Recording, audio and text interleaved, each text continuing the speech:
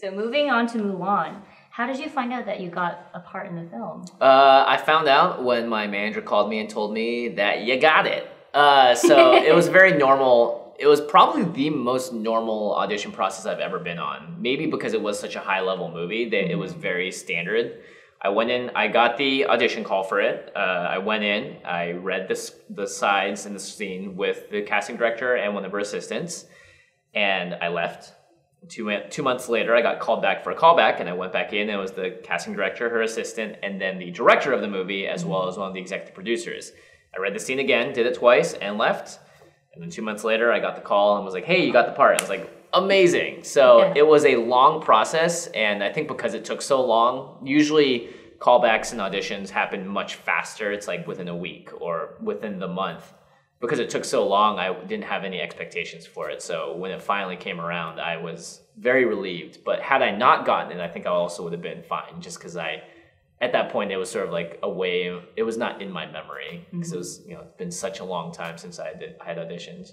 So how did you prepare for the audition, or how did you prepare for the role? Same way I prepare for most stuff, which is first things first, memorize the lines and try to memorize it Method acting. Yeah, method. The way I like to memorize lines is to just memorize the words as like robotic as possible, almost like you are Spock or an android reading it, so that you just know the words. You're not putting any emphasis on anything by accident.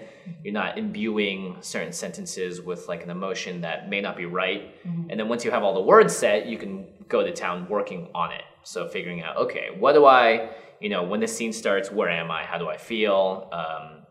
What is my character? Why am I saying these things? Asking yourselves all those questions and just working through it bit by bit, trying to see it holistically from the whole scene as a whole. And this was a very simple scene. I only had, I think, 4 or 5 lines in it, but there were a lot of reactions. And in the case of reactions, it's really hard to react to something when you're just reading the thing and being like, so-and-so says this, everyone laughs. So it's like, okay. When you're reading it to yourself, it's hard to react as like, trying to put yourself in someone else's character's voice, saying it, and then laughing at it. So if anything, you have to just sort of figure out who you are as the character the whole time, so that when it comes up and you know that, okay, in the scene, I'm supposed to laugh here, you're not actually thinking about how like you read the line or before how you thought it was supposed to come off. You just know you're supposed to laugh around this time, and when you're reading it with like someone in the room, that stuff will come out more naturally. So like overthinking things is like really bad too, I think, in auditions. So that was my process, as it is with all of them. I remember wearing a green long sleeve shirt and I rolled it up.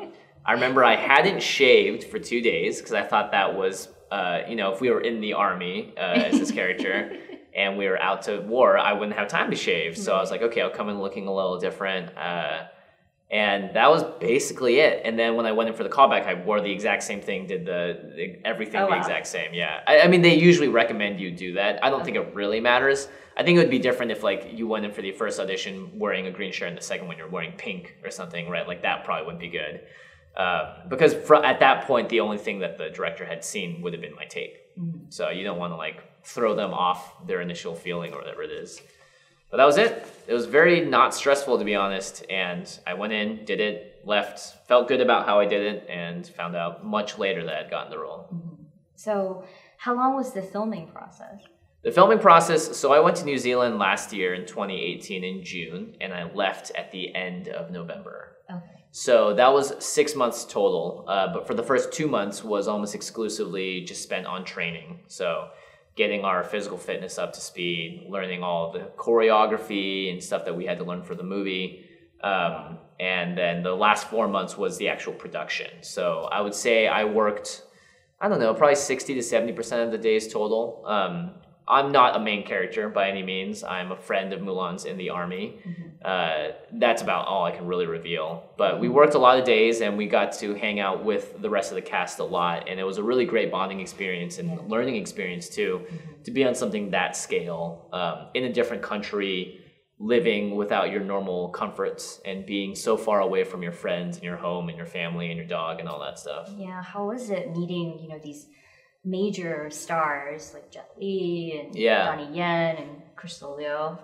Pretty cool. Everyone was very nice. I didn't really have any expectations going in. I'd watched Donnie on screen like hundreds of times. I feel like, you know, I've seen every Ip Man movie like 1.5 times ish, and so it was cool to meet people that you know well from their on-screen presence. But for me, I'm not the kind of person that like gets starstruck by any means. I try to be really respectful, if anything, of people's spaces, because I know, as someone that occasionally gets recognized, the feeling that comes with it. And I understand that even though I'm someone that's like very chill with it generally, I can understand why it's something that might, you know, get people a little anxious or nervous or just in general not feeling comfortable. Right. So meeting all these people it was like very, I guess the first time I met everyone, it was very like, hello, how's it going? Nice to meet you. Very normal. And you know, over the course of 4 months, you sort of get to know people slowly a little better. People open up because, you know, you see them every single day at some points. And so that was really nice to just sort of understand that everyone at the end of the day is very human, very normal, very nice. Crystal Leo, or we called her Ife, Leo Ife. She plays the titular role of Mulan, and she is so incredibly kind and hardworking and sweet and humble and nice. Great sense of humor. Is a cat person, not a dog person. I'm a cat person as well. Oh, okay. Well, there you go. You guys share something in common. It was really, really nice to work with her, just because, you know, we do have a lot more. I'd say of all the main characters, we have the most scenes with her because obviously we're in the army with her. Right. So it was really awesome to be, you know, just around someone that had that much experience and had done so many different movies in China growing up and had extensive martial arts experience.